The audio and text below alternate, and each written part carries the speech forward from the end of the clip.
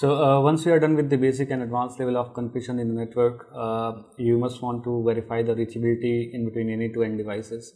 And if the reachability is not there, you are most likely to basically know the cause of that. So in IPv4, we have a protocol named as ICMP, which is defined in RFC 792 in for IPv4. So ICMP is a protocol that is used to ensure the end-to-end reachability. It is used to check the end-to-end reachability between any two devices, and ICMP protocol is also a protocol which is going to give you some kind of error messages if the reachability can't be ensured.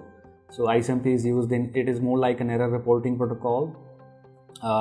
So when any kind of you are not able to reach to the destination due to some reason, you will get the appropriate reason why the packet can't reach to that particular destination, maybe because of request timeout or destination unreachable and all. So these are a lot of messages in the ICMP.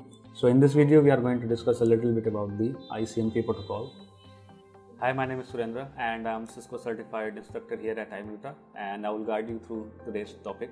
So let's begin.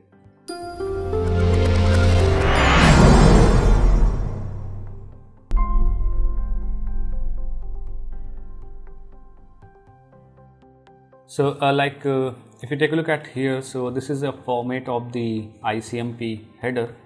So in this ICMP packet, ICMP, as I told you, ICMP is more like an error reporting protocol. So if we have two devices, there are various routers in between, there are various network devices in between, maybe firewalls and all. And what you want to ping from device A to device B, just to know the reachability, that you have the reachability from device A to device number B. So what you will do a ping from your own device. Let's call it ping 10, let's say 40.0.0.2, which is the IP address on the device B. And when you do a ping, what happens actually in the background, that ping is a process. Ping is a process which is going to generate the ICMP echo request message, and this ICMP echo request message is going to pass through the various devices and it is going to reach to the destination. And if the ICMP echo request message is received by the destination device, the ICMP echo request message is going to be processed by the destination device, and that device is going to respond with an ICMP echo reply.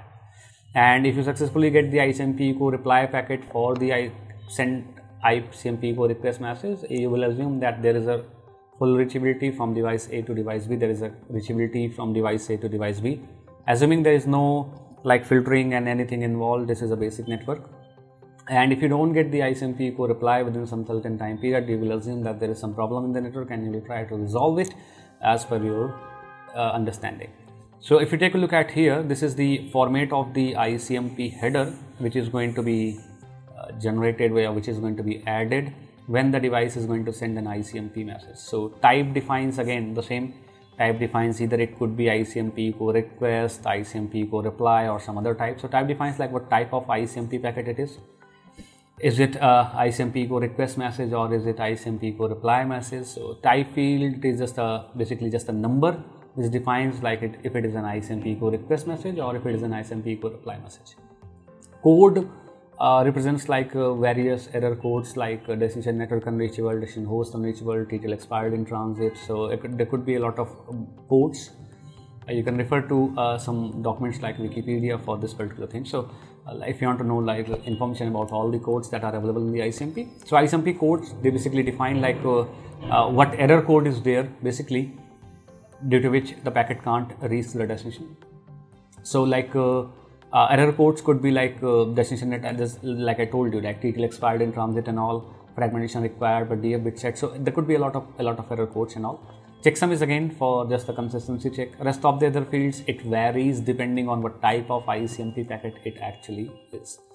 So whenever you do a ping, in the background the device will generate an ICMP echo request message. So type will be ICMP echo request. There would be some codes and all, some checksum value, some rest of the other fields, and this ICMP echo request message is going to be sent towards the destination device. If it is received by the destination device appropriately, the device is going to send a response in the ICMP echo reply message, and if that ICMP echo reply message is received by the receiver successfully, that means there is a full reachability.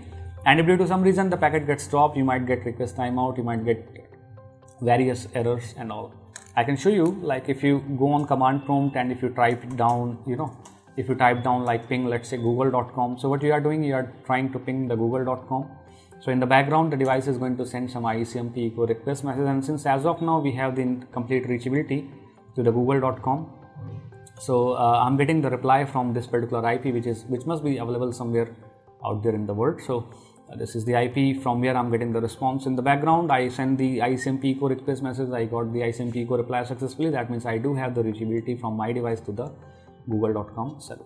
I can also do a trace route. If you do a traceroute in this device, traceroute google.com. So if you do a traceroute google.com, you will come to know like the exact path the traffic is taking to reach to the Google server. It might take some time, but you can see that. So trace route in some OSs, it might use UDP, sometimes it uses ICMP, so that you must be aware of. So as you can see, like as of now, when I'm doing the trace, I can see like my traffic went to the 192.168.0.1, then it went to a public destination like 100.69.0.1, that it went to the broadband, it went to the U broadband from where we have the connections and all, then it went to some other server of the U broadband, and it will pass through the various different devices in between, and then it will reach to the destination. So ping uses ICMP protocol, ICMP echo request and echo reply to basically verify the reachability from one point to other point. So ping and trace like we can do to check the reachability, to check the entire path being taken by the device. So there it uses the ICMP protocol. Thank you. So if you like this video or if you have any question, let us know in the comment section, and hit the bell icon for the more updates, and subscribe to the channel. Thank you.